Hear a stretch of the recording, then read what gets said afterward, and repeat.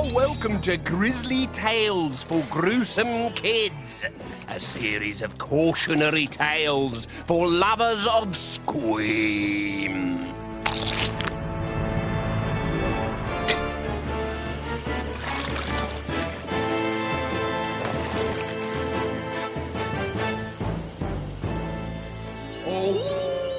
I call this tale, this terrible tale of lupine revenge, Wolfchild.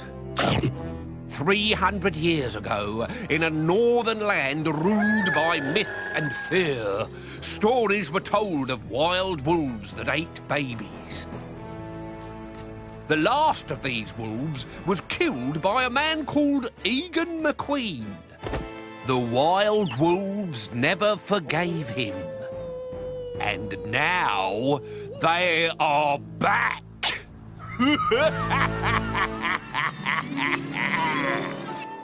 Today, on the edge of the Darnaway Forest, live the descendants of Garth MacQueen. Elspeth and Callum MacQueen, their eldest son Garth, and their newborn baby Moira. "We must take great care with the baby," said Callum. "Never let her out of your sight, for the wolves need only a moment to snatch her." "Are the wolves close?" asked Garth. "Nothing to bother yourself about, son. 'Tis only babies they take." "You mean Moira? They might take Moira?" "Cool." Garth had a problem with his baby sister. Ever since she'd arrived in the house, nobody had paid him any attention. Especially his mother. It was as if he'd become invisible. Maybe if he behaved like a baby, his parents would start noticing him again. That's not a bad idea. Actually, it was. It was a dreadful idea.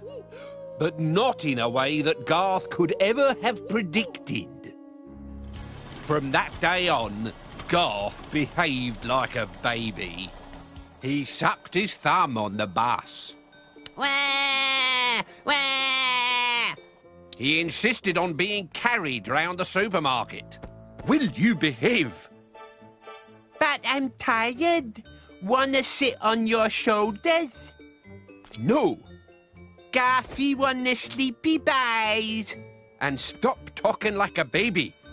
"Mumsy's cross with me."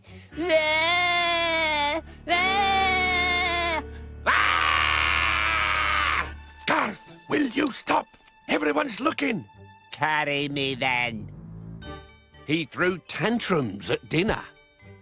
"Don't like vegetables. Pooh."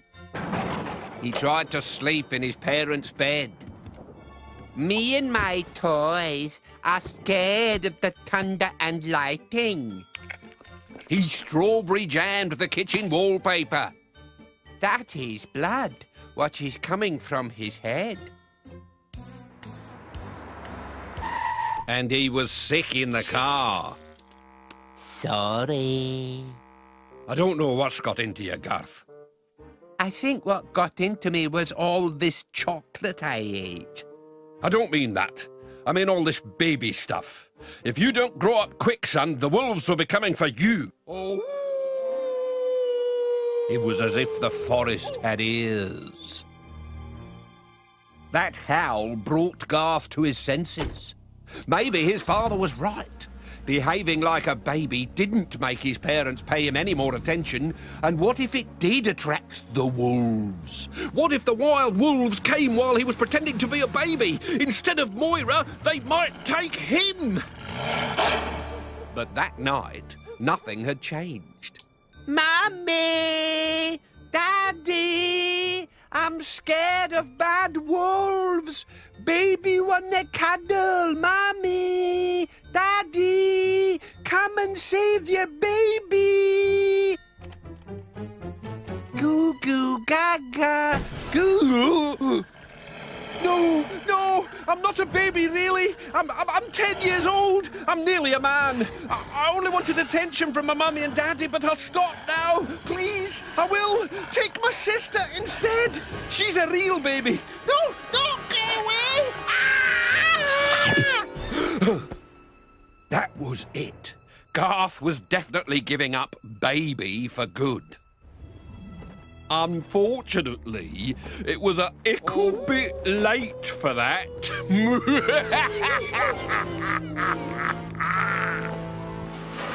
Outside his bedroom window, a noisy dustbin rolled across the mud and stopped by a freshly made paw print. And above it, snagged on the wire, a clump of grey fur. Garth climbed out of bed to investigate the noise, but as he swung his legs over the mattress, he got a nasty surprise. His feet didn't touch the floor. In fact, they were coming up to meet him.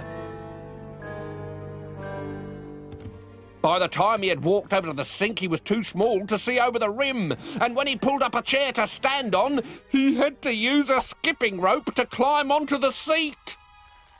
He was shrinking. Something else had changed too. Oh, no! The eyes. No joking this time. Garth needed his mummy and daddy. Help! Save me from the wolves! But his words bubbled out as a string of gurgle and spit. He tried to stand up, but his legs weren't strong enough. He could crawl to the door, but he couldn't reach the handle. Mummy! Daddy! But his parents only heard a baby. Guggle! Guggle! Is that Garth? Ignore the stupid boy. He's just seeking attention again. Which was why Garth's parents ignored him all the next day, when he lay on his back and screamed and wet his trousers. He only stopped screaming when his mother stuck a dummy in his mouth. But when his teeth and hair fell out, even Garth's parents started to worry. You're not acting anymore, are you? Guggle, guggle, guggle, guggle. No, Callum, no. Don't you see? He really has turned into a baby. The descendants of Garth MacQueen heard a howl from outside. Moira! Elspeth had left the pram in the garden.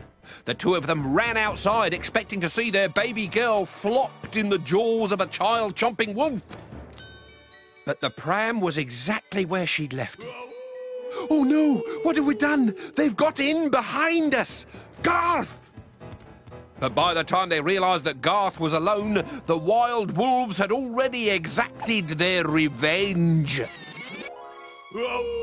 Wolves are cunning creatures who hunt in packs. While one wolf howled a distraction out the back, another slipped in through a front window and snatched baby Garth by the nape of his neck. And that was that. Nobody has ever seen him since. It is thought that the wild wolves took Garth into Darnaway Forest. But what they did then is a mystery. Maybe they ate him. Maybe they raised him as a wolf cub. I think they ate him. I mean, who's ever heard of a child raised by wolves? Not me.